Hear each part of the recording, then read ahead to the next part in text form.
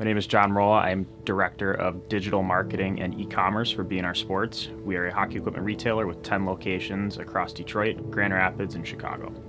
We began using Heartland with the Heartland POS system, and we moved to Gift Plus Rewards, and then capped all of that off with the analytics with email marketing.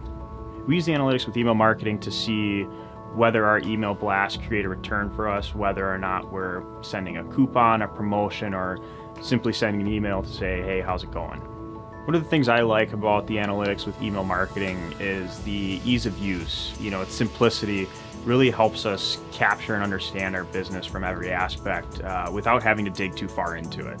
I really like opening up, seeing a dashboard of just simple numbers that let us compare yesterday's trends to today's trends without having to search for it. And one of the ones I like, when we use our email marketing, I can see that we have a little line graph that shows us whether our promotion worked or it didn't. And a lot of the times we see the line spike every time we send an email, and that way we know it came back and worked for us.